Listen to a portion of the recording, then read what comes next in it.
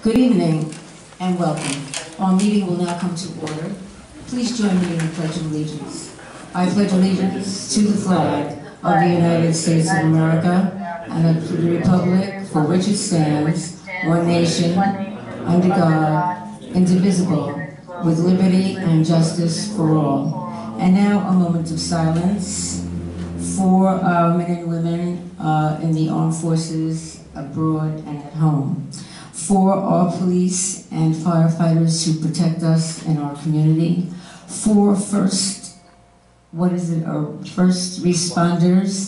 who have been working and putting their life in jeopardy really since the very beginning of our experience with the pandemic, and for those who have been afflicted with it. We have a moment of silence. Thank you.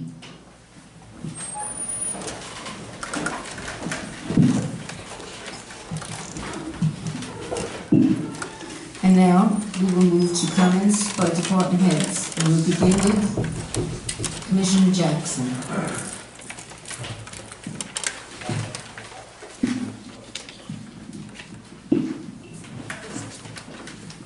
Thank you, Mayor. I have nothing on the agenda.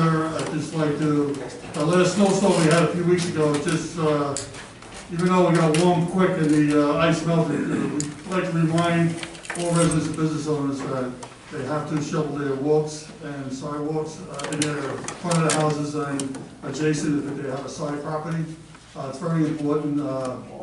It's not only for kids going to school or people running or walking, also if somebody's responding to a call. And please, for the fire department, shovel out the fire hydrant. That's all I have, man. Okay, let's see. Next would be Chief Strisco. Hey, Chief. Thank you, Mayor. I have nothing on the agenda. Just to follow up on Commissioner Jackson's comment about fire hydrants. Just to remind residents it's their responsibility to shovel out the hydrant that's in front of their house from snow. It makes our job a little bit easier and faster to find the hydrant and to connect up the hydrant if someone shovels it out for us. That's all. Thank you. Thank you. Next, we have, let's see, who is it? Let's see. Yes, Mr. Giovanniello. Good evening, Mayor. I also don't have anything on the agenda tonight, but I'll be more than happy to answer any of the board's questions that you may have. Well, you said that when we reached the beginning of January, wasn't it, that we would dispose of the deeds and so forth that you had, or records that you had on each house. Where are we with that? That's the extension, Mayor. We extended it to March 31st right now. All right. So we did extend that to March 31st. Okay, I think that's a good idea. All right, then you would have to move along, and who would it be? Is there? Mrs. Boone.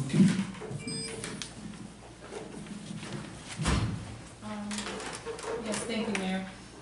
So tonight on the agenda, I'll be going over item number 3, refunding bond resolution.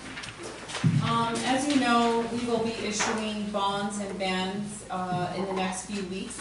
And as part of that process, we reach out to our fiscal advisor for them to take a look at our existing bonds and determine whether there is value in refunding any existing bonds given the current low interest market rate.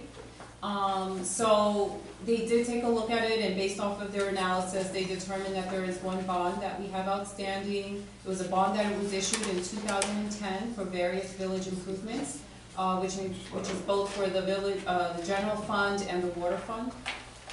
And they determined that the remaining outstanding debt on that bond, which is for the next 5 years, about $1.5 million, there is value in funding that. There would be a small net savings to the village of about $45,000. And that $45,000 is net of costs.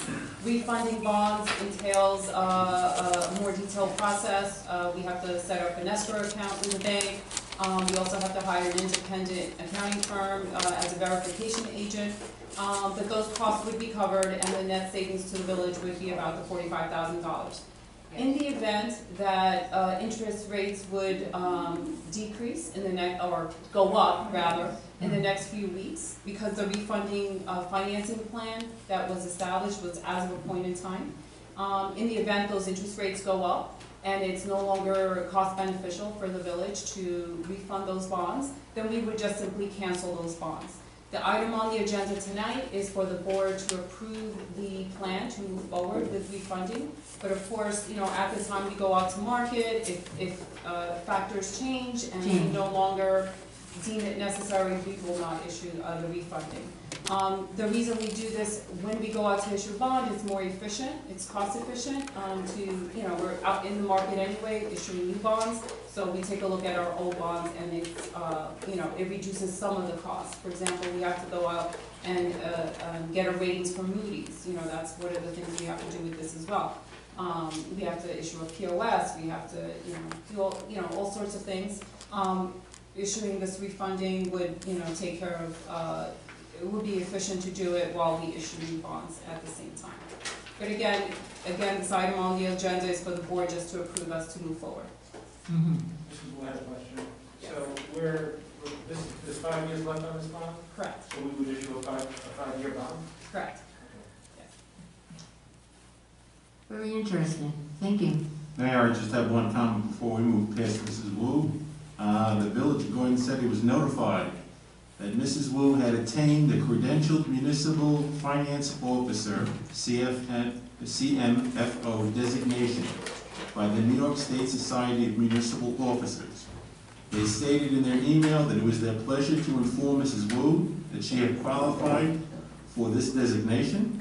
This designation is a declaration that Mrs. Wu is proficient in her position and that she has demonstrated a mastery of skills critical to succeed as a well-respected municipal finance officer. Very good.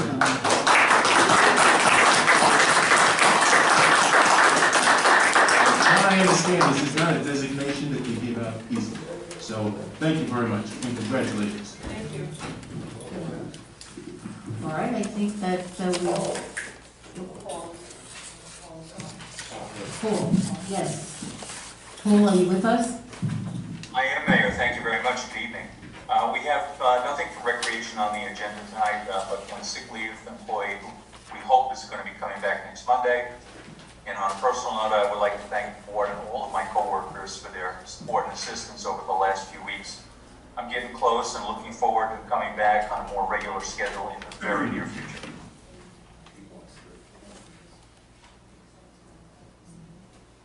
Did he have a report, Paul? Mayor, can you hear me? Paul? Yeah, nothing on the agenda tonight, but sick leave for one employee who we hope will be back next week. And I just wanted to thank the board and all my coworkers for their support and their assistance over the last few weeks. Looking forward to getting back to a more regular schedule in the very near future. Very good.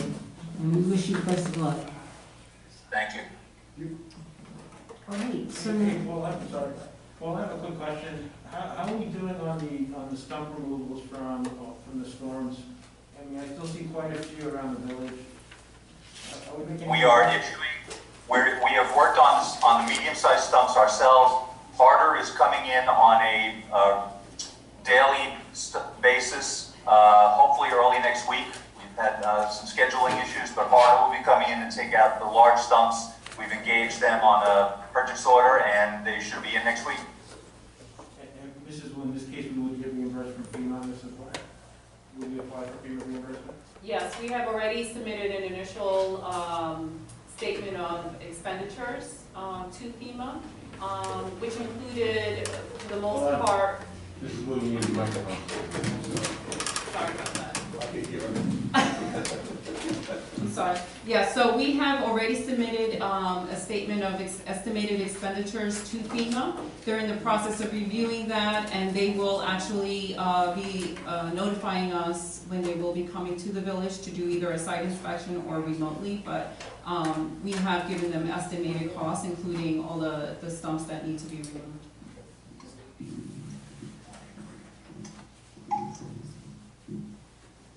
All right, any other questions? All right, so then we'll move ahead. I will ask the, go ahead. On the agenda tonight, I have 5 transfers. I have transfer 2A, this will provide funding for Anchor Electric for work above and beyond their lighting maintenance contract. With the PSCG project came through the town that ended December 8th, we had a great need for markouts, the 811 markouts, and we're overextended here. After discussing this with Don Sanko, we felt that now the project's ended, that $40,000 will cover us through the end of May. The second item is $7,600 to fund 2 additional blocks of billable hours through the end of this fiscal year for our big IT partner, Total Technology Solutions. They bill us in 20-hour blocks at $185 an hour for $3,700. We have a current bill, we're shy a couple $100. That's why it's 76 instead of 74. Item C and D, the water department maintenance equipment and plant lines are very low, and we use these often, especially now with the tank offline and the system operating off system pressure. The equipment is under a lot more stress, and we've been relying on our emergency vendors a lot, so I just want to put some money from the water contingent line into these 2 lines. And the last one is a transfer to fully fund an award to H2N for GIS-related services. The budget line for this was under budgeted this year, so this makes it whole. They're doing work for us now. Item number 6, this is a housekeeping item. We have a consulting relationship with for our water department. This is the individual who holds our 1B license, which is required under New York State law. There's no increase associated with this. This is really a contractual language correction. In the old contract, this individual reported to the superintendent of buildings. It's now reported to the superintendent of public works. And although the language of the contract allowed for hours to be assigned by the superintendent, it only listed 8 hours, but this person regularly works 18 hours. The auditors thought it'd be better to just change that. So this is totally housekeeping. Item number 7, we have a permit that expired with for the mulch field, our DPWR. New York State DEC requires us to renew that permit. That expired in July. We reached out to them. I found out about this in November, reached out to them. We are on a real time crunch here. I reached out to Dvorka and Bertolucci. They are an engineering firm, but they are well known for their environmental work. We reached out to them. This proposal is for them to perform, engage us with the permit application form, the record of compliance form, the updated engineering report, the facility manual, and any maps and plans. That's for about $24,000, but the proposal is for $40,000 because it includes an anticipated need for a $15,000 survey by a New York State licensed surveyor for preparation of a new site survey in the event the old 2-dimensional survey they have on record is not acceptable to the DEC. They might be looking for topographical work, so we included it now rather than come back to the board. Item number 8. At the December 10th Traffic Commission meeting, the 4 member trustees unanimously voted to request that a traffic study be conducted on Cathedral Avenue. There's a presentation by Frank Visolato from Creighton Manning. He did a really good job of explaining the research he's done for the last few years. It's privately funded by residents, I believe. So I reached out to him for a proposal. Having received that proposal and his professional service, I did some due diligence at the request of Chairman Nuno, and I reached out to 5 other engineering firms. All the other engineering firms came in either at $67,000. This is for $47,500, one on the agenda tonight. They were either $67,000, $87,000, or over $100,000. One did not reply because of a conflict, and another did not respond. So that's on the agenda for this evening. It is for a traffic calming study, or what they also call a road diet Cathedral Avenue. It is also written such that it will be accepted in its entirety by Nassau County as complete. So we won't have to go back a second time to respond to any that same issue. Item number 9. This is a change order to place 2 Village of Broad City welcome signs. We had a sign that was removed from New Hyde Park when the construction started with the third track. That sign went over to the Garden City train station because that one had been damaged beyond repair. So we had it put there, but recently we realized we need two new signs, one for New Hyde Park and one for Garden City. The one that was moved around is not very good condition, not repairable. And the last item is for our municipal solid waste disposal with Covanta. Covanta contract expired May 2020. We put out a request for proposal. We received two people responding. DeBerco Guadalucci, again, the environmental engineering firm. They reviewed the entire contract. Myself and Mr. Stanko, and I believe Mike Banta from sanitation reviewed the two documents as well. And we asked questions and made comments. And upon that, the receipt of our comments and questions, B&B recommended Covanta. We are currently paying a rate of about, as of January 1st, of $79.49. The new rate for 2021 will be $84.53. That includes the adjustment that was made January 1st. That's all I have, Mayor, unless there's any questions on the board. Trustee Delaney? Ralph, two questions. The DAK service agreement, that's for the water department. They do work at the water department, right? Yes, the person that works there is a gentleman who's been in business over 40 years. Right. But my question is, we had some vacancies over there. Have we looked into getting, are we anywhere near getting those vacancies?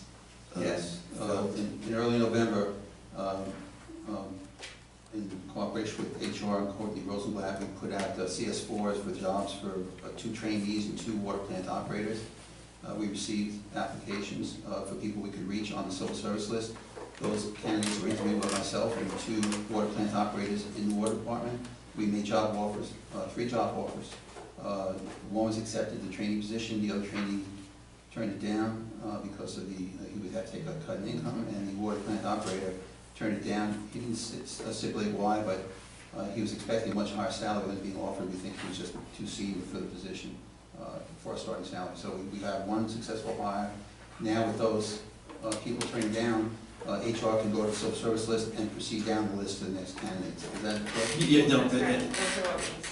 So we made progress, but we're not there yet. Okay, but obviously, as we go through the list, maybe we should start thinking about if we run into the problem with the water plant operator as far as, I think I've heard this before, as far as salary goes, maybe we have to rethink the salary on that.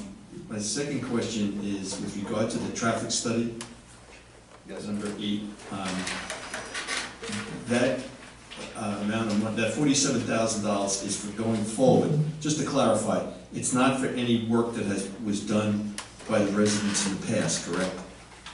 No. Just want to make sure that expense was carried by someone else. This right, is for- okay, I just want to make sure that's Yes. it's clear. Okay, thank you. That's all. Ralph, I have a couple questions. Yes, Trustee. The 40 grand for Anchor in 2A, can you run through that again with me? Did I hear you correctly? This is because of the the gas lines being? I spoke to the village engineer a couple of times on this. We have a maintenance contract with Anchor for our streetlights, which is a different bucket of money. But we also have other items that go beyond that maintenance agreement. And one of the things we've been using it for is markouts. Markouts are required by law. And if they expire after 10 days, you have to do them all over again. So we've had, I've asked multiple times since this is because we're doing a lot of markouts. I can only attribute it to the PSCG project, because that was the one that was going through our roads and on our sidewalks, but it might also have some rollover into a little bit of the third track. It could also have some National Grid influence. The thing is that we owe the money, we just can't keep up these markouts. We don't have the manpower to do that, so we've been relying on Anchor Electric, and the budget just didn't have sufficient funds for the amount of work that was requested of the municipality this year. It's our responsibility to pay. I anticipating you might ask a question. I have not even thought to approach PSCG to see if any of this is refundable, but right now we owe about $17,000 on this, and it allows about $23,000 for any future work that might be needed. Okay, on the compost facilities, does the 39 include, is there a permit fee to Nassau County? This is, I don't believe Nassau County is involved, this is totally New York State No, Department. I'm sorry, there's a permit fee? Does the 39 include? No, this is total, I don't know if there's any fee, like $1,000, I don't have the application in front of me, but if it is, it's probably nominal, because we did something else recently with the DEC, we had an $1,800 fee, so there could be another small fee attached to this, I'm unaware of this time. This is really for engineering services. We did search our records for the last application, which was 5 years ago. This is a 5-year permit, by the way. We couldn't find anything in our records as they stand right now. We actually did a FOIL request of the DEC. They don't have anything at all in their records. DMV, being around a long time, they had a 1991 application and some materials. So one of the materials they have is a map of the entire DPW yard, which shows the mulch field. However, it's a two-dimensional flat map. And the application is looking for drainage flows and topographical elevations. So we're going, Frank DeVita, who is the person who will be doing this proposal, he said he'll try to submit the old map to try to avoid the new survey, but they may demand it, so that's why I had him rewrite the proposal for $40,000. If the board recalled, about 2-3 weeks ago, I sent you one for $24,500, but I had it updated for tonight because of that one outstanding item we're not sure of. Okay, I mean, I would just comment that, you know, as a board have discussed before, another reason we should get rid of this facility. Just empty it out as much as we can and then just have a year's worth of stuff and get rid of as much as we can. Because it just is gonna keep adding to headache and headache and headache. Thank you. Ralph, I just have one quick question. I know that we're ordering the 2 new signs. Any idea approximately how long that it would take before they come in? No. Yeah, okay. All right, you can I possibly. can find out though. Yeah, we could possibly find out, and, because I know that the people that live up in that area, they wanted to have an idea, so if you can possibly, when you find out, just pop your email, I appreciate it. He's pretty quick. This gentleman, is Berkshire Sign Shop, I think they call it. He's up in New Hampshire or Vermont. He does an excellent job. And the signs are about 4,000 a piece, but they discount 30% because we bought a whole bunch of signs from him. So Sure. the 20 to but he does a nice job, and you can see by the signs. They all look excellent. Yeah, like I said, just when you have an idea of what the time frame is, I appreciate it. Thanks.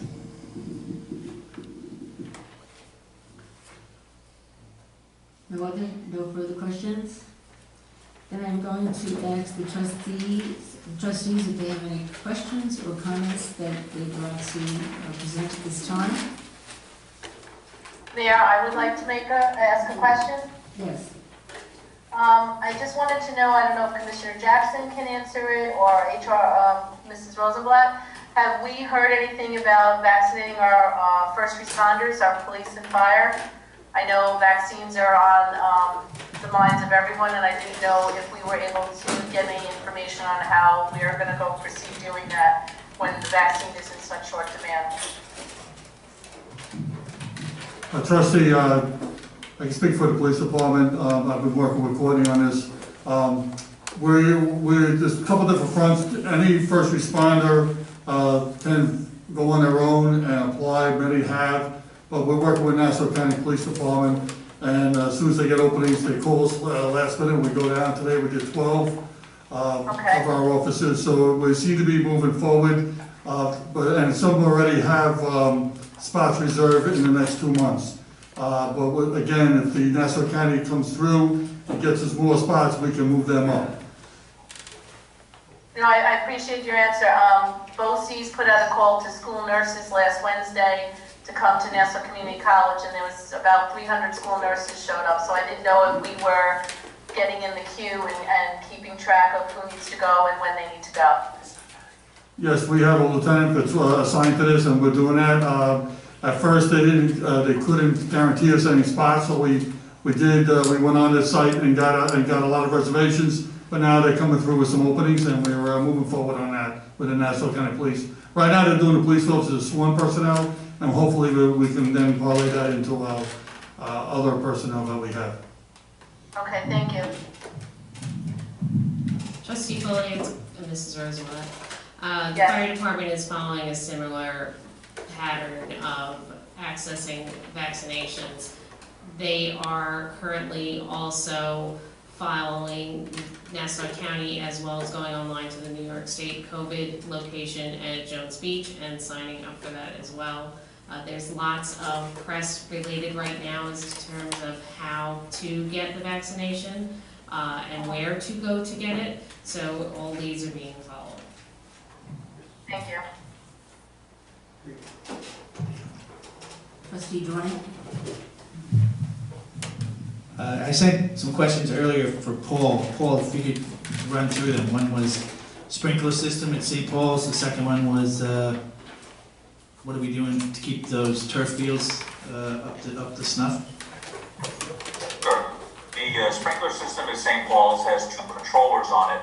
One went bad last year and was replaced, and the vendor is recommending that we replace the other one this spring. It is functional, but it's getting up there in age, and the new controllers are more reliable, easier to program, and make it easier to troubleshoot problems with the heads and the rest of the systems. So they will be coming in the spring before the season starts and replacing that second controller. In terms of the turf fields, we did have Land Tech on site in November to do some repairs on the multi-purpose field. We're having some issues with the orange lines coming up, just the orange ones, so go figure. And while they were there, we asked them to inspect all the fields. That time they recommended that we do a light grooming with our machine, and we top off the rubber infill. So our staff went and did that.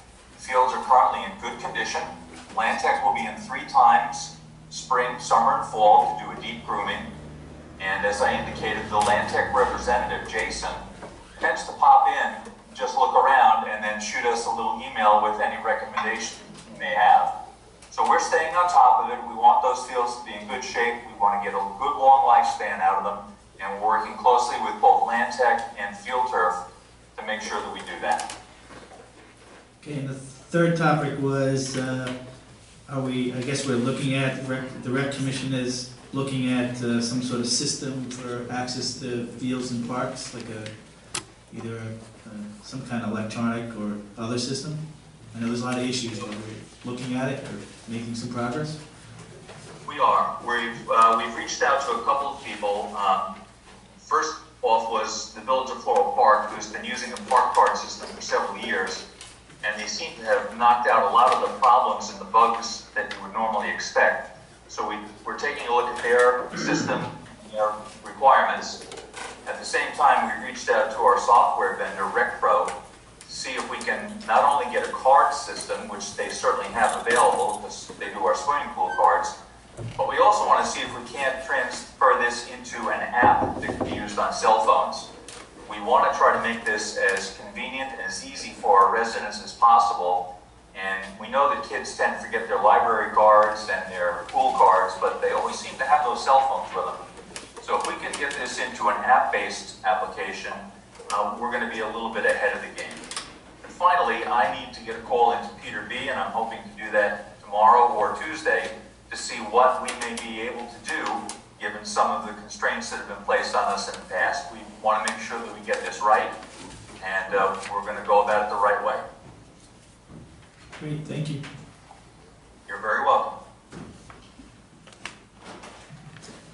Any further questions, comments by trustees?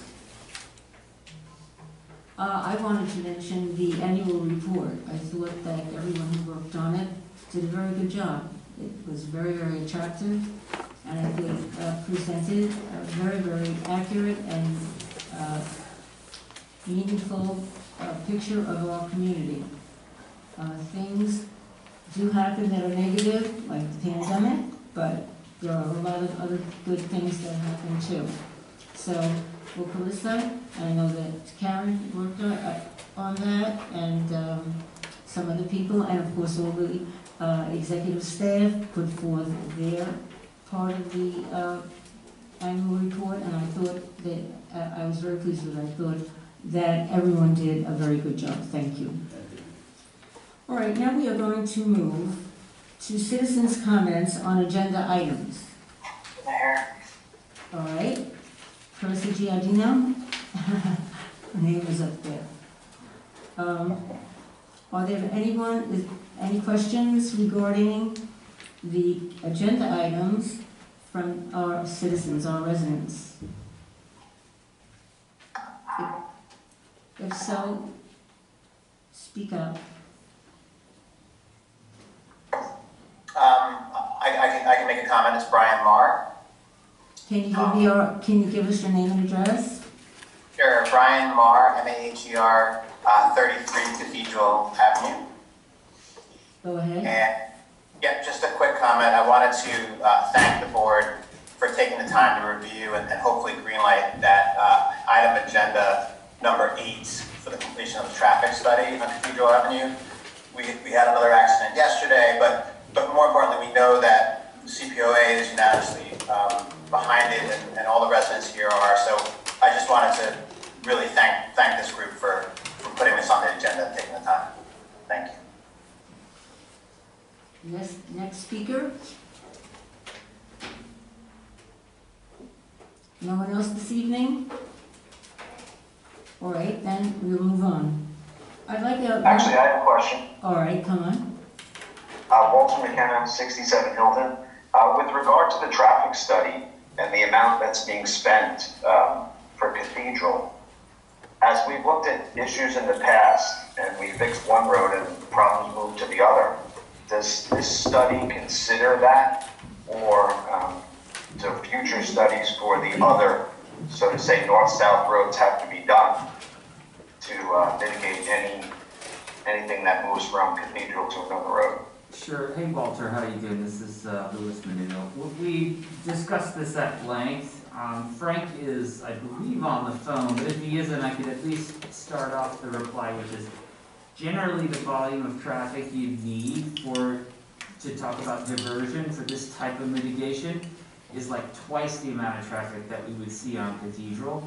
So in his professional opinion, that's not something, we're not creating a problem elsewhere with this solution.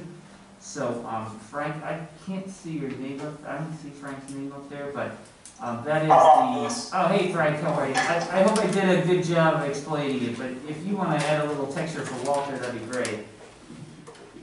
Yes, thank you, Board of Trustees and everyone in attendance. My name is Frank Villanciotto. I'm a professional engineer specializing in traffic engineering, and prepared the proposal that Mr. Swazi talked about earlier. And just to answer the gentleman's question, basically, road diets seek to calm traffic, and by calming traffic, the goal of it is to really ease traffic speeds and accidents on Cathedral, and it's not intended to create or move the problem elsewhere. If that ends up happening, then we're all wrong, and the study that we're looking to do will prove that it will work, and I'm fairly confident at this point, just based on the 3 years of data that I've been looking at since I've been working on this project, that the levels of traffic on Cathedral are not at the point where you'll start to peel off a significant amount of traffic onto other parallel roadways.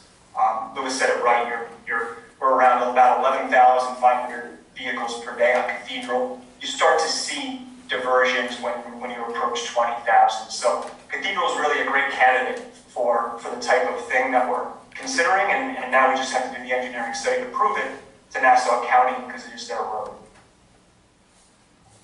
Thank you very much. Just a follow-up. Is it possible that when that study is done and solutions are put in place that they could also be considered for other roads?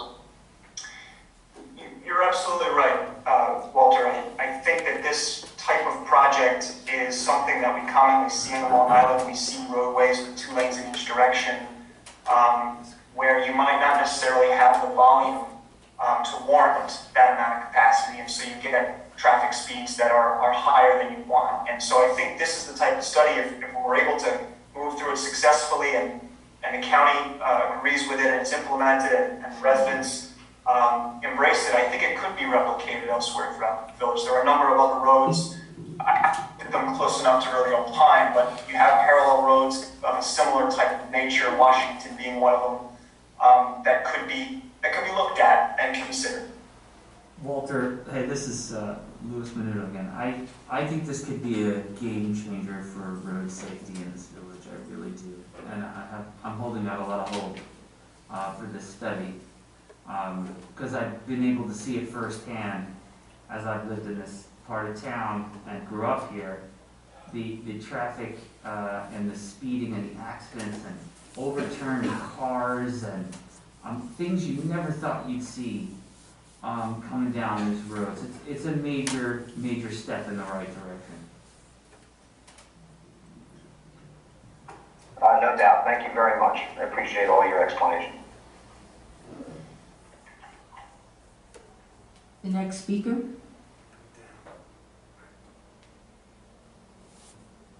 Guess we're going to move on. All right, so can I have a motion to approve the minutes of December 10th, 2020? I'll make that motion. All right, Trustee Menudo, and a second, Deputy Mayor Dolebrook. And all those in favor? Aye. Okay, and that was unanimous success. Trustee Foley, Yes? we couldn't record your vote, I don't think. We didn't see I it. said aye. I said aye, okay. Thank you. Just maybe. You had experience. I did, yeah, that's right. I've been on the other side, so I know. Okay. All right, now we will, I wouldn't approve the consent calendar at this point, would I? No, Mayor, if I may suggest Yeah, a formally motion for Okay. a public hearing date on the first draft proposed local law concerning a prohibition against parking non-operational vehicles in a residential district. Right, and we will not be discussing number 2 after we'll see. It is my understanding the No, board we'll wishes to discuss it. discuss it, We'll discuss it, But but not we're set not a going to hearing. move it, right? but at this time, it would be appropriate to set a hearing date for the first local law. Right. So did we want to have discussion prior, however? Let's set the date, Mayor. Okay, Well, may I have a motion? Hold on, do we ask, Peter, do we have a comment, do we make it now or once we open the, A comment on the draft would be appropriate now. okay. However, it will Guys, you not gotta use the microphones. Do we make comments now or wait till we open, when do we make a comment? Comments now would be helpful to my office to further draft the local law, Okay. but they will not be a part of the record for purposes of the public hearing, not until the public hearing date. Okay. I mean, I only have All right, so, one comment. yeah, go ahead, Trustee Jones. One is just language, I think it's just language. In the first part where, end of the first paragraph, it says be 90 days. I think you probably should say an aggregate of 90 days within any 6-month period. So it doesn't go month on, month off. Yeah. And then, this is more of a question. What do we do about setting the penalty? It's Excuse not me? in here. I can't hear, I didn't hear In you. other words, what's the penalty? What's the penalty? There's no penalties in this. There is a generic penalty section in the code, and I believe it is in, well, I don't have it in front of me, but there is a generic penalty section. So it did not have to be specifically included here unless we wish to vary from the generic penalty for any residential parking violation. Well, I'm just concerned if the penalty is, $25, it really is not gonna do anything. So, to me, I think the. I will circulate the penalty to the board Okay. tomorrow. I mean, I think the penalty should be $150 for the first violation and $300 after that. Otherwise, people just ignore things. They'll pay the $25. And we have to waste time with the police going to ticket people. Very good, sir. Further comments?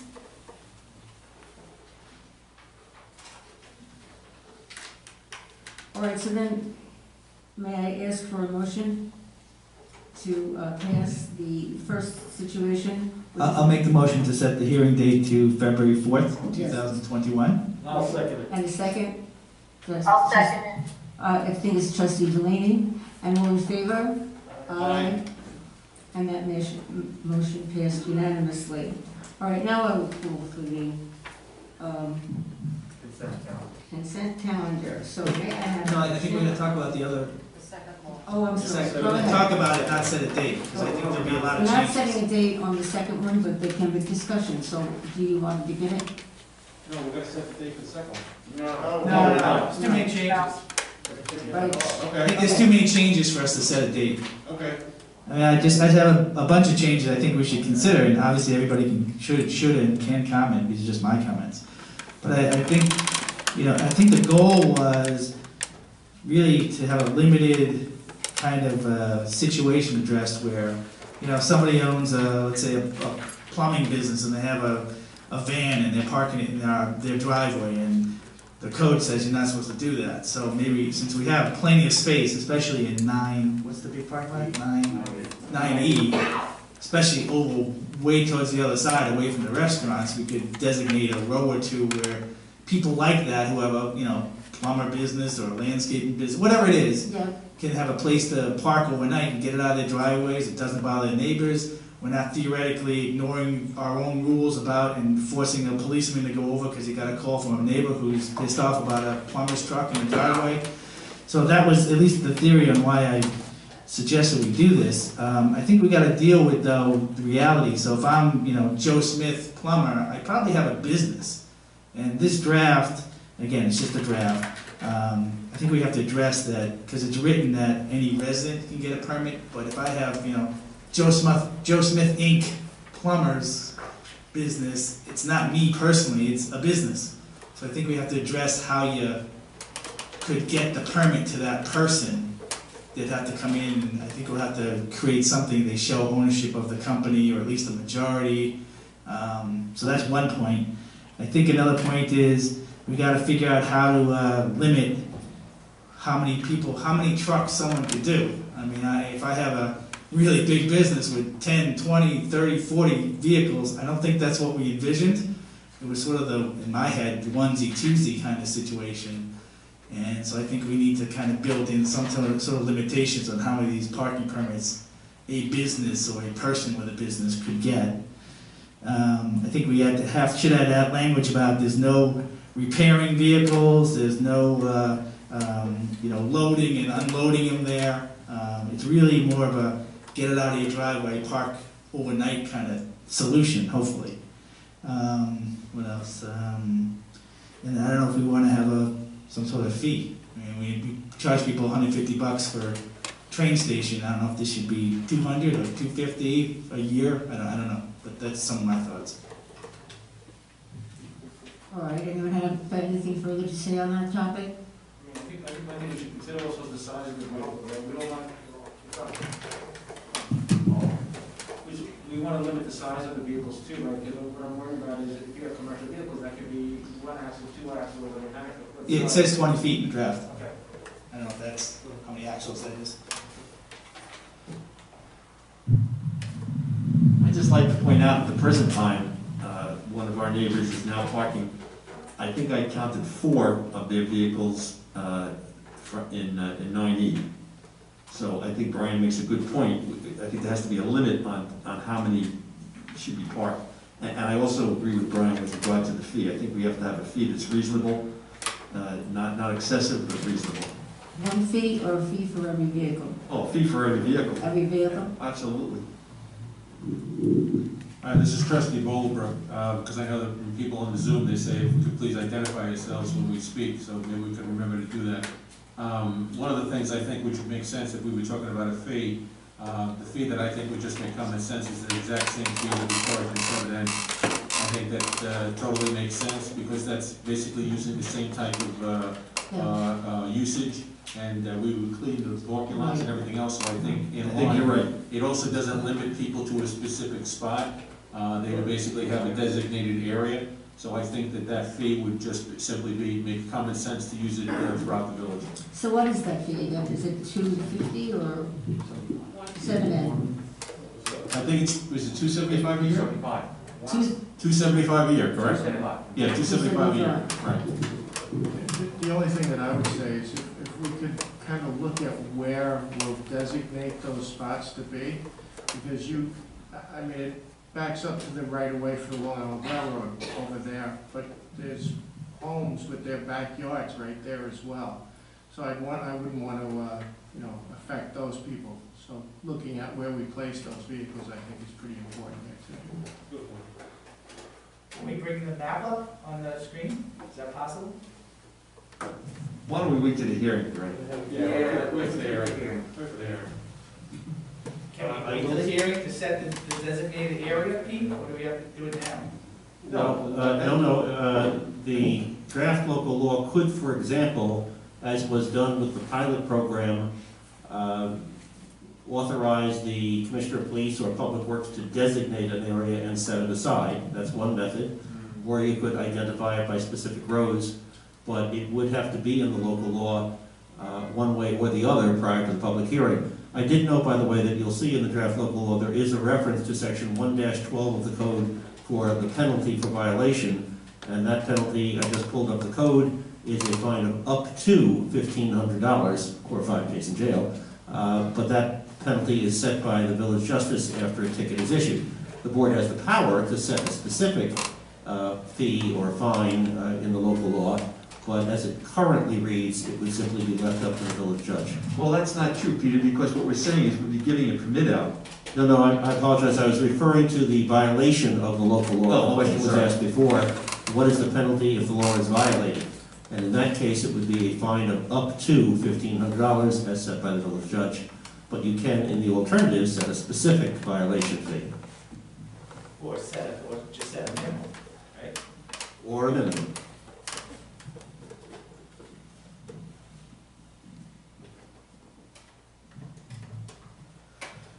All right, I think we'll have to do a revision of this and get another version out to everybody. All right.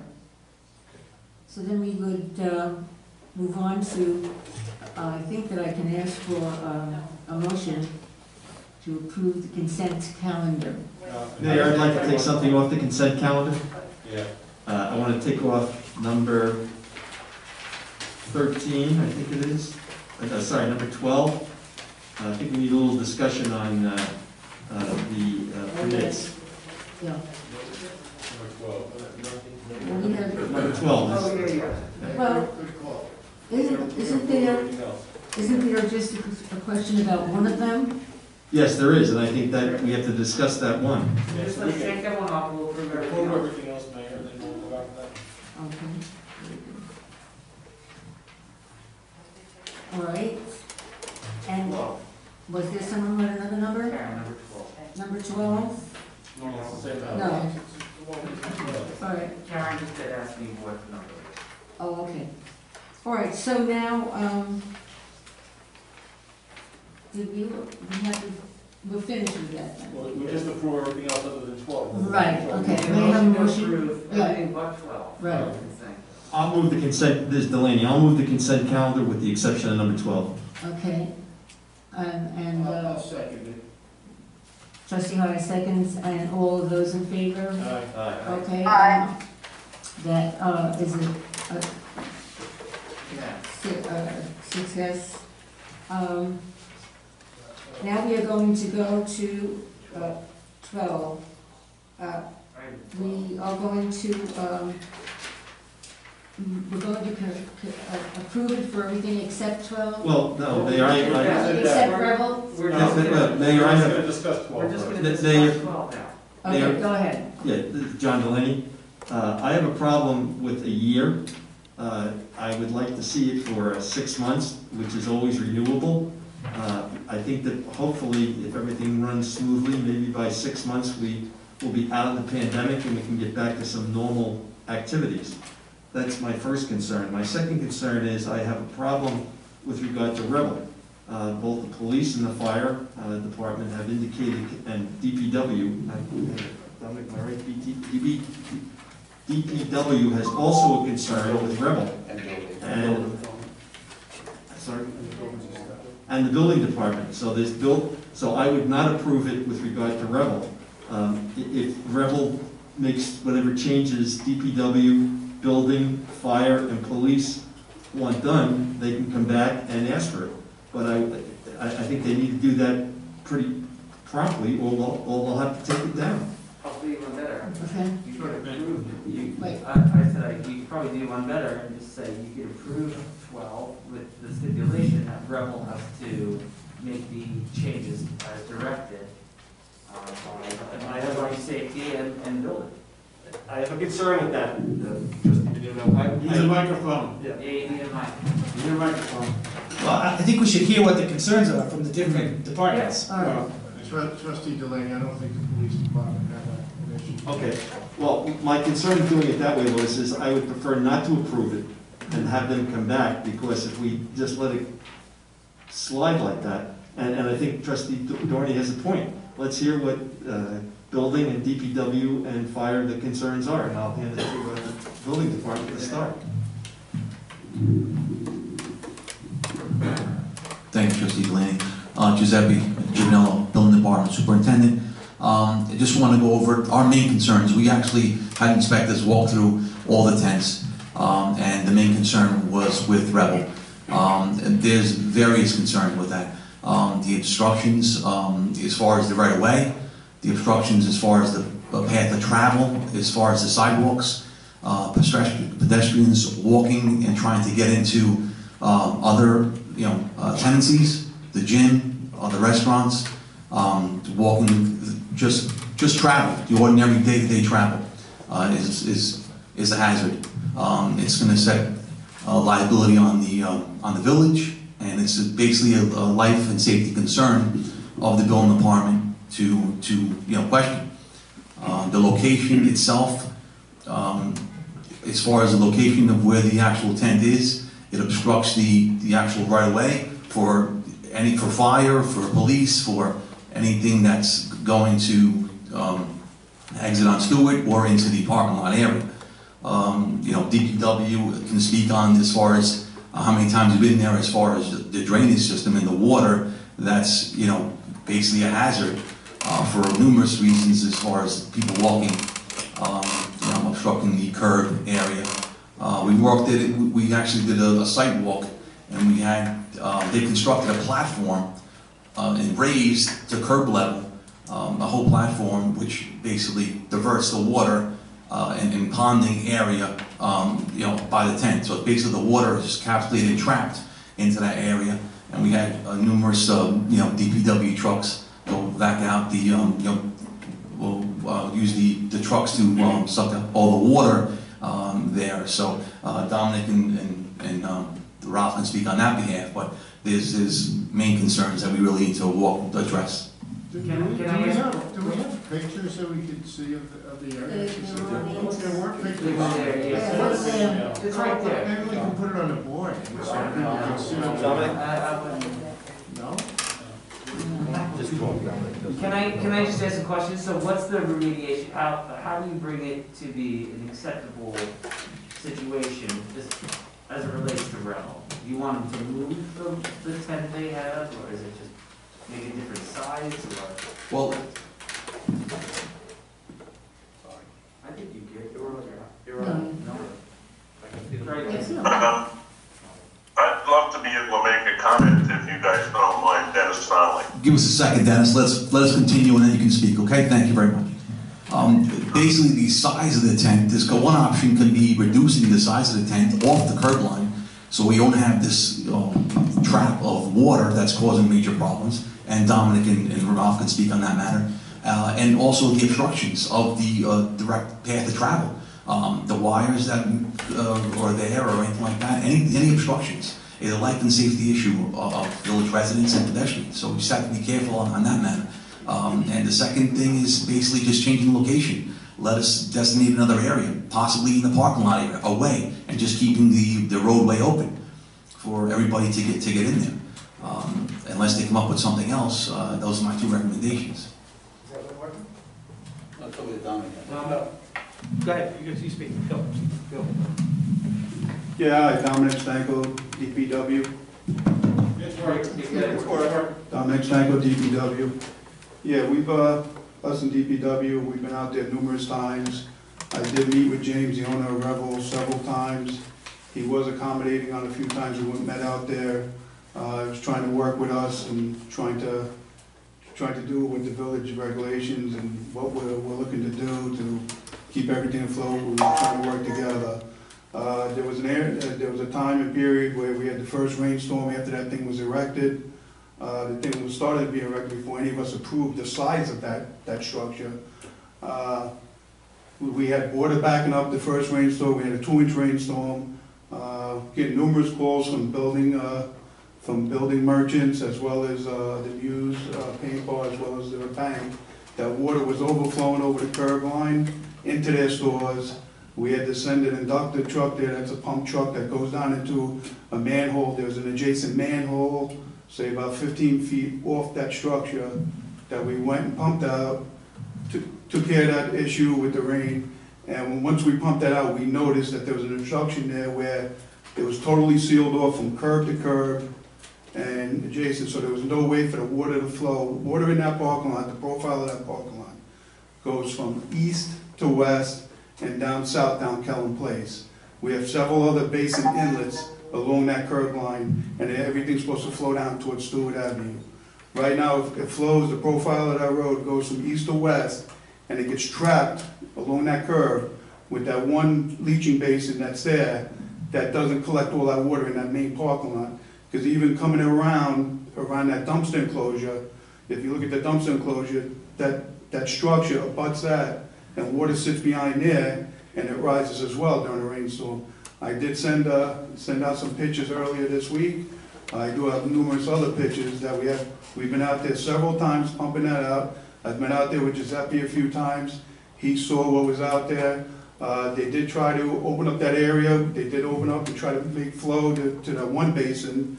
When they opened that area, they did put a floating floor in there, which we did notice. I did go out there with the highway supervisor. We opened up the hatch over there, and then there was only water trickling in that basin. Water wasn't totally flowing.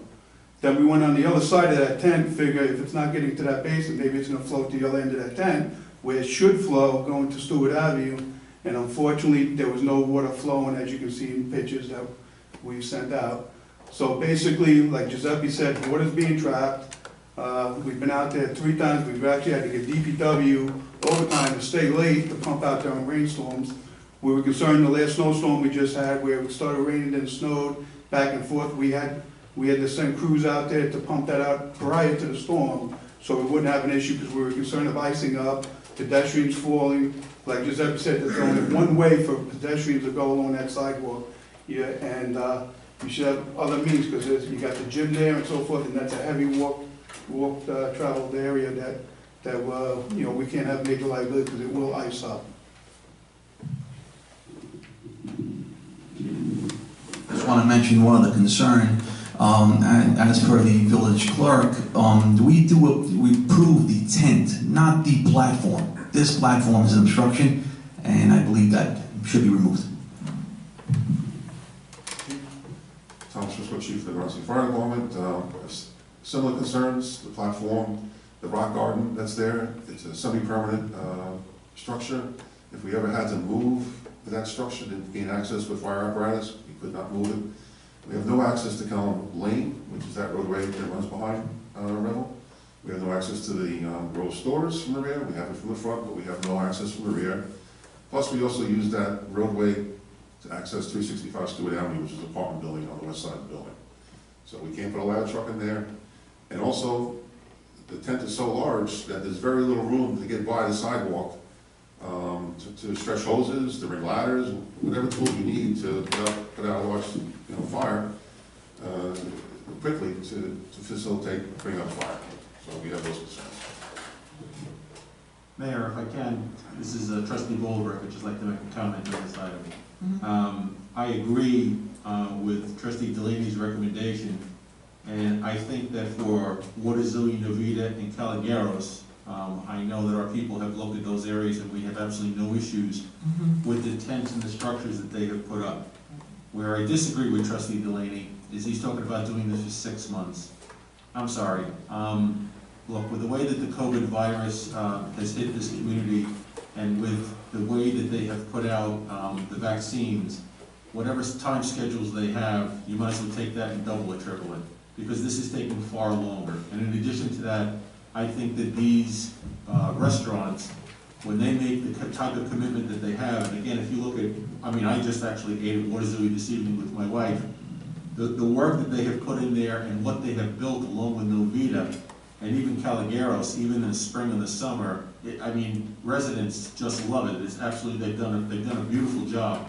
So to me, these restaurants who have made such investments and have such additional cost and less clients, they have to know that whatever investments they make, that they're going to be there for the entire year.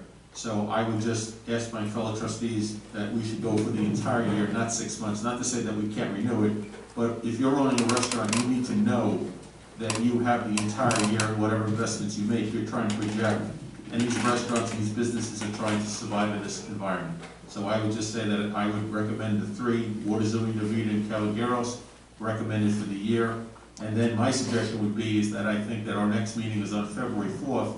My suggestion would be is that I think that Revel needs to sit with the village people and then try to decide if they can resolve the issues. If they can't resolve the issues, then let's, as Giuseppe has suggested, then let's sit there and let's figure out an alternative of what we can do.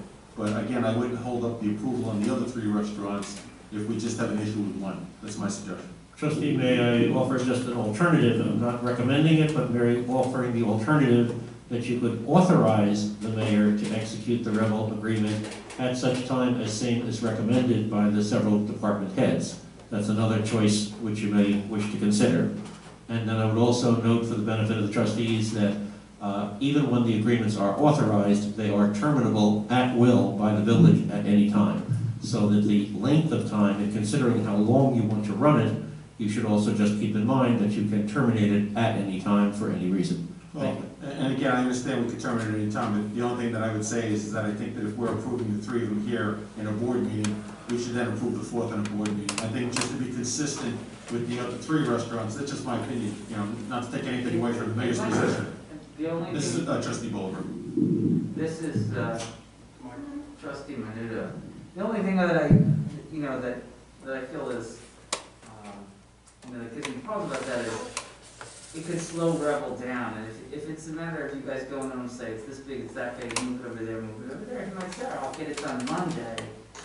And if he has to come back to the board, it's gonna take him another month, he loses a month of sales with his hands in his pockets, that kind of stinks, you know what I mean? So, look, he's not gonna throw anything up. If he satisfies these guys, he gets to proceed. If not, he doesn't get to go. You But know how what I mean? long has he At least known? it'll be quick for him. How long has the owner, manager of Revel known about your stipulations, your feelings that you can't accept these dimensions of his business? Why don't we- Shouldn't he be working on this feverishly? Why don't we ask if he's on, or Mr. Donnelly, I think, is representing him here. Let's hear from them, that side. I'd love to be able to do that. Go ahead. Okay, just to, Jim Ducasse, who owns Revel, on 6/28, he applied to the village for a building permit for his outside deck, patio, and landscaping, which was approved. On 10/12, he applied and received a permit to put up his tent, which included a drawing as to where it was and its size. On 10/15, he applied and received an electrical permit to install lighting, heating, 4 electric heaters, and 2 emergency exit signs within his tent, which was applied for and received. On 11/23, at the request of Dominic Stanko, he increased the opening from 4 to 12 inches underneath the tent flaps along the curbside to allow the water to flow from under the tent. On 11/26, he installed a floating floor the entire inside of the tent, which would allow the water to flow beneath the floor and into the drain that is also within his tent. On 11/29, he removed 2 grease barrels from the garbage enclosure and hired a new company and had the enclosure grease container, which is sealed on wheels and prevents any spillage. On 1/4, he hired a professional company to deep grease and power wash the entire garbage enclosure, which he is only one of the people who uses it. He's into this tent for $51,400. The water, the issue is the drain. Why does the drain overflow when it rains? Now, the big puddle that exists, it is what makes people walk around the sidewalk. The sidewalk is clear in front of this restaurant, so you can walk from TD Bank all the way down to Stewart Avenue on the sidewalk unobstructed. As far as the fire department is concerned, everybody signed off on this in the summer. There are no hydrants back there. And I guess in terms of snow, there's no reason to plow it if it's closed. And secondly, as Commissioner Jackson spoke about at the very beginning of the meeting about residents and businesses have to shovel their own sidewalks, which they're certainly responsible for. So I think this guy has done every single thing the village has asked him to do. And I think it would be a shame not to include him in this approval, because he'll certainly work with the village, but to move his tent is an expense that is enormous. And so I'm happy to answer any questions, but that's what I would say. Okay. Yeah, hi Dennis, Dominic Stanko again. Yes, you are correct. He did open up that opening along the curb line to about 12 inches. But to know a week later he put in that floor and he did not get any approvals on that. Now that floor in there is an obstruction. That's a major obstruction there, and we do have issues there. And to your question about drainage, that why there's a flood there. Before we even paved that lot, we didn't have any major flooding issues. And what it is he is blocking the other drainage structures. Yes, he did put that floor in, there is an opening there, but water is really not getting to that drain. We do have pictures. We were out there on a rainy day when we had 1.5 inches of rain, and we took pictures. And we took pictures inside that tent. And we opened up that hatch to see if water was flowing to that drain, and it wasn't. And then we looked on the other side of that tent, and water was now flowing down Callan Place to Stewart, where the other drains are. That's the problem we have here, Dennis. And he also has a sealed off around the whole tent where you put that sealant that everybody puts around windows and doors to so water doesn't go underneath the railroad tie planters. I mean, you need ways for water to flow. And to get to the snow removal part, yes, we have the snow, because the fire department or the police department has an issue that they have to get down there. And we have a 12-inch snowstorm and it's not plowed. We have major issues there. This is Trustee Boulberg, if I can make a comment. Obviously, I appreciate, Dennis, the information that you've given us, because obviously I think what you've shown is a track record and dates and times when the owner has made various changes. But my question, very simply, Chief Strisco, if we could get a microphone, I have a question for you. And this is very simple. The way that you describe the situation that's at Rebel right now, is it a safety concern? Yes, it is. I'm sorry, say that a little louder? Yes, it is. Okay, so as far as I'm concerned, that's the end of the discussion. So what ends up happening is, I appreciate everything that the owner has done. I think that we should absolutely work with the owner, because I think that, as Dennis has shown, he's definitely willing to do anything or many things that have been requested of him. But if we have a safety issue, we have apartments that are there, we have other restaurants, if our fire commissioner is sitting there and saying to us, if our chief is telling us that this is a safety issue, as far as I'm concerned, as a trustee, that's the end of the discussion. Let's resolve the safety issue. We have a trustee meeting on February 4th.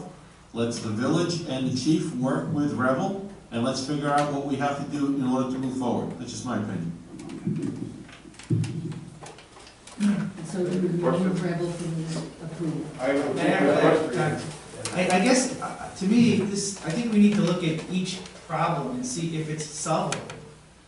We voted, and this restaurant spent a lot of money based on that vote to let them put a tent and close that driveway. It's not a road, it's a driveway. Okay, so are we backtracking on that? Is that what we're doing? Because the only way we're going to satisfy the fire department is if they have full access. So they want the tent gone completely. Is that what this is, we're voting? Because that's not solvable. It's an easy yay or nay. The tent's allowed or not allowed. Well, again, the bottom line is, Trustee Dooney, this is Trustee Goldberg again, my point is very simple. We have another meeting on February 4th. Let the fire department and DPW and the village, including Dominic Stenko, sit there, go there with Giuseppe, and say, here's the situation that we have, let's figure out what type of resolutions that we have. Regardless of what we approved before, obviously there were many additions from what the first design was done. And again, no disrespect, I think he's probably tried to give his customers an excellent area, but I think the bottom line is, if we have an Why are we area, delaying this conversation? if we have an area which is unsafe, then we have to address that. We just can't turn This is around. very simple, Trustee Goldberg. Either we're allowing a tent, whether it's 10 feet big or 30 feet big, or not, to close that road.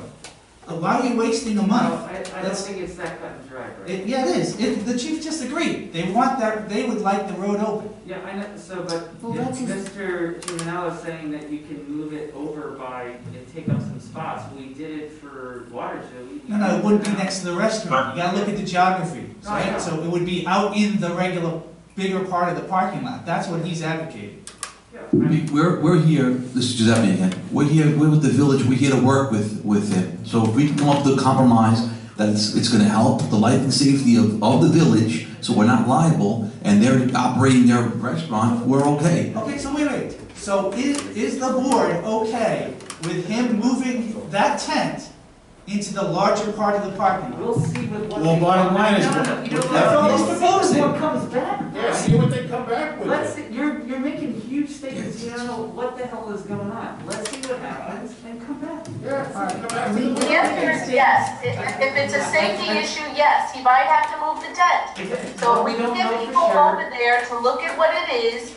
It's very concerning that we're hearing safety issues, and safety trumps property, life trumps property. So yeah, we have to get over there and see what can be done to salvage the investment this gentleman has made. I don't see what the big issue is. There's also a drainage issue too. I mean, that's a major problem as well. So you gotta look at you have to look at the drainage issue as well. There's many, listen guys, let's be honest, right? This is Trustee Miller. We approved all these things. The COVID was just happening, we wanted to give everybody a fighting chance here to go to a restaurant, okay? We made some moves, we put some tents up, some worked better than others. Honestly, if this seems to be maybe the worst case scenario, where there was drainage issues and there's access issues and a couple other things, okay. As things got a little bit more, the weather changed, some things happened that it sounds like he's caulking things to keep maybe air and water out, and it's causing different effects. So let's figure out what the issues are. Let's come back in a nice, normal way. Let's not just say, you want to do that or you want to do this. I don't know what we have to do yet, guys. I'm asking you guys to go figure it out and come back to us so that Revel is happy and the town is happy. I think that's what we all agree, correct? Yeah, I agree with that. Respectfully remind the board also that you must take into consideration the SLA requirements. For example, that the extended premises have to be line of sight from the alcohol service. So that should also be part of the equation. I'm sure it will be with these guys. Which is why, Peter, the tent is where it is. It had to be within the guideline, within the parameters of its building, which was measured from the back of his building. So if he's in the parking lot, he's in violation. All right, so, I would move, okay, I would move to. I move Article 12. Take Rebel and approve the others. I And think then, Trustee Dillon- when would you plan to be meeting with this gentleman? Quickly? This week, Mayor, we'll make arrangements to meet It's with very you. hard for me to approve anything if Chief Driscoll tells me that he cannot get in there if there were a fire. Okay? Just so you know, we approved this back in June, the same closure of the road. Dennis, I understand we approved it, but Trustee Menuda, Trustee Boulevard, Trustee Menuda said exactly the same thing. Look, what we did was, we've never faced this COVID situation, none of us have. So what we're doing is we're trying to do everything that we can, just like we extended the 7th Street closure, just like we did everything else. So all we're saying is, as a board, is listen, we've done all these different things. Obviously, you have a person here that's made an investment and he's looked at, and I appreciate you pointing out all the things that he's done. What we need to do is we need to sit there and say, what solutions can we come up with? What choices can we come up with? And let the owner work with DPW and the chief and see to where we can get to a point to where we might have a solution. You're gonna come back and say, listen, we're gonna have two choices, we're gonna have three choices, A, B, or C. And then the board has to decide what gets done. But again, we passed all these things with the best of intentions. We have to figure out what works and what doesn't work.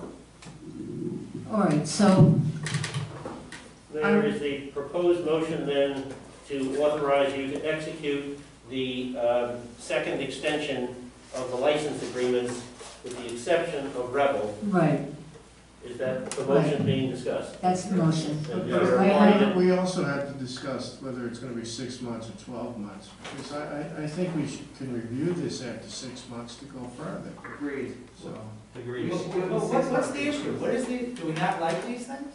Do we not like people dining outside? No, we'd like to reassess the situation in 6 months. Right, but we've been doing it the whole time. No, I know, It's it's a like a waste of really time. crazy changing world, and we should probably keep the option to review the situation in 6 months. We may want to build more structures in 6 months. I have no idea. We may want to build tunnels like that. Okay? No, why don't we go 6 months? Yeah. All right, so. Could I just say, what I originally asked for was the year of 2021 and/or such time as indoor dining restrictions are eliminated, which could be in 3 months. All I'm saying is once you can have indoor dining at a capacity that lets a guy make a living, then we don't need the outdoor. So it's a year and/or that. I'm the one that raised the 6 months. I don't have a problem going along with Dennis's suggestion, either a year or when indoor dining is again approved. That clearly could be beyond the year, though. Well,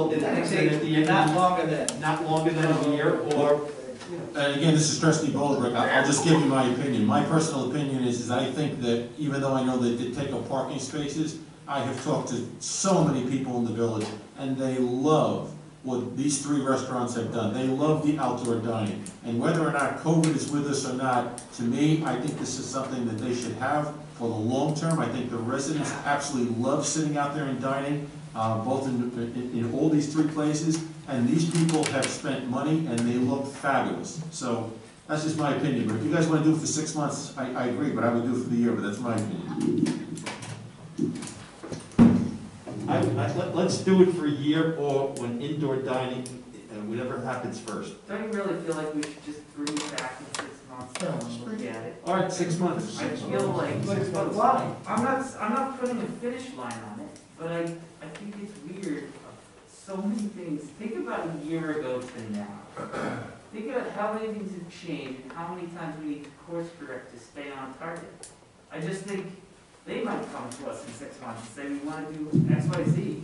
I don't know. I feel a little bit better with in 6 months having some way of making changes or refining the concept. Believe me, I'm all for it. I mean, I don't love sitting outside. I'll be celebrating the day I get to go inside. I'm saying I'm happy to provide what we can and have these guys have a fighting chance. I'm just saying I think it's healthy for all of us to reassess these things in 6 months. Trustee Nadeau, does the board perhaps wish to consider a 1-year extension, but direct the clerk to bring this matter back to the board's agenda in 6 months? I'm fine with that, just as long as we. So am I.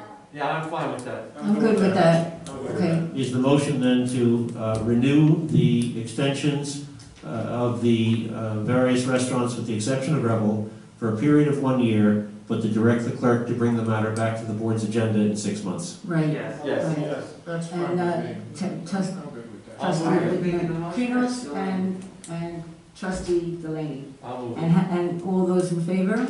Aye. Aye. The motion passed unanimously. All right, we finished with all of that. Good job, All right, now, can we go to citizens' comments on non-agenda items? Remember that you have 4 minutes to speak. Do we have someone who'd like to come forth and speak? Yes, I would, Leslie Walter. Just following up from last month's meeting and the letter that I sent to the Board of Trustees about if there any progress in negotiating with National Grid to re-divert the gas main from Arthur Street, away from Arthur Street. Yeah, you know, I did read all the material, and frankly, I'd have to speak to a couple of people about it. It takes time. I was going to give you a call and say that. Did you want to? Let Ralph. Oh, Ralph, go ahead, Ralph. So this is Ralph Squazzi, Village Administrator. So since the last meeting, we reached out immediately to National Grid, myself, Trustee High and Trustee Delaney, specifically on behalf of the entire board. We had discussions with them. We let them know of our concerns, not only that we've been voicing for the last couple of years, but now voiced by residents like yourself. They are looking at it. We also have our village attorney doing some research for us related to deeds, going back to the 30s and 40s. So we don't have an answer for you tonight, but we are in earnest pushing them to evaluate away from that right-of-way to a more westerly bound right-of-way. So I can't report definite progress tonight, but I can tell you that they are making the effort, and we are making the effort on our side. I really appreciate that, trustees and Mr. Swazi. It is a concern, and I really appreciate you giving me the time and reading my letter. And you know, just to reiterate, I commute back and forth between Garden City and the North Shore every day, and I don't know if you've seen it, but there are, you know, 15-foot stockade, excavation, reinforcements, cryo igloos, 24/7, and those are on a 4-lane, you know, 2-way each way road. It's really basically a very busy commercial road, and we're a 2-lane, you know, 1 lane each way, quiet residential street, and that's what really gives us pause. You know, we're really have a lot of anxiety about our property values, the age of the street, you know, with the houses from the early 20th century. So I know you know all our concerns, and I really appreciate you taking them into consideration. Well, so thank you for your efforts. We have, and they're willing to listen and look into it. So I think we're in a pretty good place right now. We'll see what they come back with. But they're listening to us, they hear us, and they're going to try and work with us. Okay, I really appreciate it. Thank you. Next speaker. Dennis Donnelly. Go ahead. I just wanted to mention one thing about the discussion you had earlier about parking like a plumber's truck or whatever in 9E. I would like to alert the village to the fact that since the village started issuing permits to the residents in 7N, you know, Hilton Hall and the other places there, we have a major problem with keeping that lot clean because those cars never move. And the street sweepers can't get in there, and even if they go on Sunday mornings, which they used to early, those cars are all still parked there. If you go along the fence line, starting at the supermarket and going towards Hilton Hall, along that fence line is disgusting. And we need somebody with a picker to go along there and pick up everything gets pushed there. And I'm afraid you may end up with the same problem at 9E if you do the parking. It's just something that village should look into. Thank you. Thank you for your comments. Next speaker.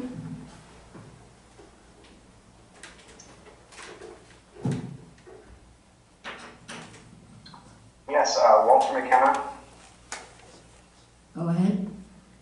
Yes, 67 Hilton. I had a question regarding the road surfaces, various roads in the village, obviously Stewart, and some of the other roads off that where they've done the project to open up, say, 2 feet of the center of the road, and then they've paved it back over with black asphalt.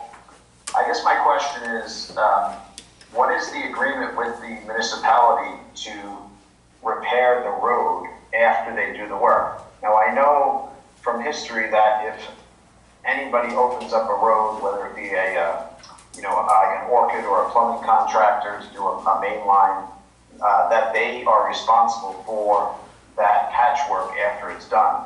But this is a bit more than patchwork, so I'm curious, is the village having them repave the road, or how is that going to be managed? Because we're not just talking about small corrections. This is, in many areas right now, those asphalt areas have completely depressed, and now they're almost like trenches. So how, if you could help me understand how that's going to be managed.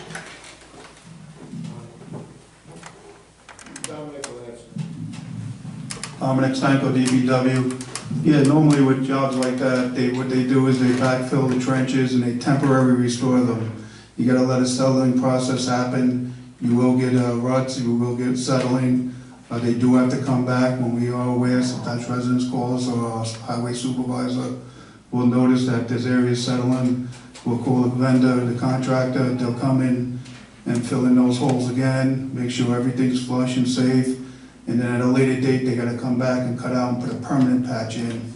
And that'll be a permanent patch that has to be done and sealed off. But right now, it's a settling process. Anytime they dig a certain depth in the road, they have to let the trenches settle, because you can't put a permanent patch in right away because it will settle, it will create ruts and holes. Okay, thank you. So when would you expect them to be coming back to do that finalization? And on Stewart Avenue, I think they just finished working, I think, right before Christmas. So maybe sometime early spring to do a permanent patch, early to mid-spring, depending on the weather.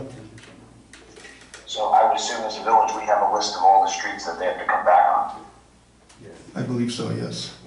Because we have all permits on every location where they work. And if you do have any concerns of any locations, you can put it to the village's attention, and we will get on the contractor for you, and that's why we get the permits and we get fees and deposits. Deposits also, so we have them coming. Thank you. My last question is with regard to Stewart Avenue, from Village Hall west to where it meets Hilton. Obviously, they did the work, and they did it very efficiently, by the way. It looks like about 2 months ago when they finished the work, they drew the lines for arrows and new striping, and obviously haven't been back. My main concern is the crosswalk in front of the police station, because on one side of the road, the south side, there are stripes, and on the north side, there are none. So when you're crossing that, people are not seeing the stripes to stop for pedestrians. And the other day, my wife and son almost had a terrible accident. My wife went into Village Hall to let them know. Who is responsible to come back to paint all that striping? I certainly don't think it's because of cold weather that they can't do it, because I've seen them put white stripes on roads when it's much colder. So how can that be kind of expedited? Yeah, well, we'll get in touch with the contractor. We'll see if they can come in and put some temporary striping in. And our village engineer did meet with them about a month ago when they were going to stripe it. That's why you see temporary marks out there. And I know you said it wasn't because of cold weather, but it was. The gentleman that handles all striping in the village, our engineer that's in charge, he did stop them from painting the lines due to the fact that it was cold and it wasn't going to adhere to the pavement. But we will, since this is a concern, we will have some temporary striping installed so we don't have an issue over there. Thank you very much. I appreciate that. You're welcome. Next speaker. Hi, it's Judy Courtney, 3 Tremont Street. I just wanted to, I just wanted to follow up on Walter's question regarding the road and pavement, etc., especially for what you just described as how the patching is handled. I may be wrong, but I have a recollection of several years ago, I thought the board passed, I'd call it a resolution that said that when any road work was done on public roads, that the requirement would be for whoever did that road would be to resurface the entire surface, not patch it, so that we have these stripes and, different colors and different kinds of finishes all over the place. Is that still the case, or are these just going to be patches along a particular strip that might have been damaged or might have been adjusted as they were doing the work, and then there'll be different kinds of finishes along a particular road, such as 6th Street? Judy, this is John Delaney, and Dominic is sitting next to me if I get this wrong.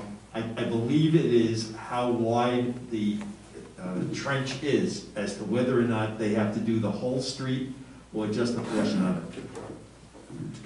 Whether it's curb to curb or just a patch. And under the permit and under the review that we make, it depends upon that as to whether we can make them do the whole curb to curb. So what is the requirement?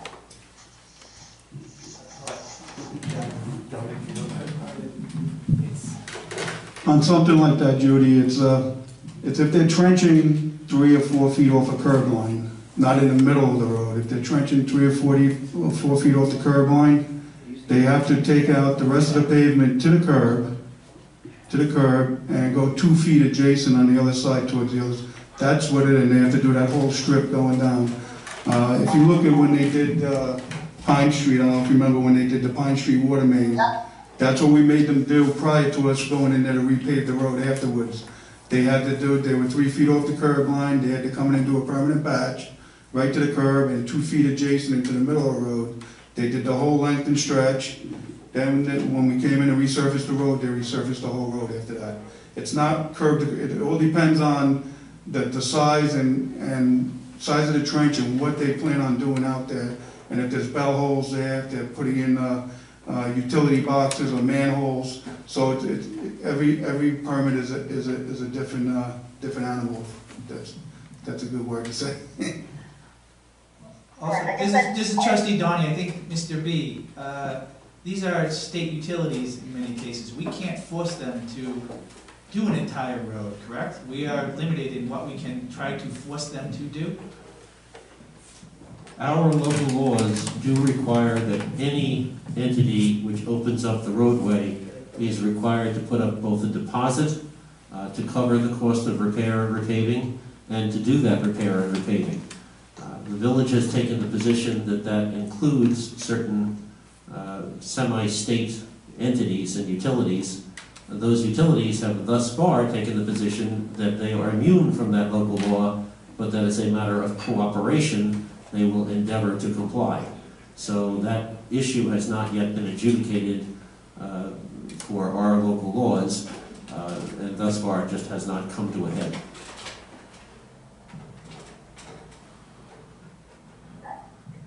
Thank you, I guess. Thank you. Okay. The next speaker, please.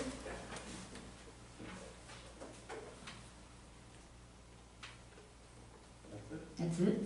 Is there anyone else who would care to comment? If so? I'd like to move it.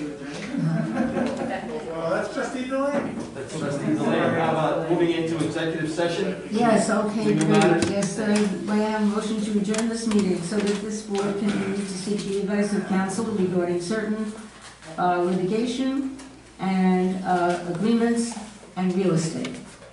May I have a I'll person to move that? Trustee Delaney moves that, and second is with Trustee Menudo, and everyone in favor, okay, and that's a success. All right. Good night, everyone. Good night, everybody. Thank you.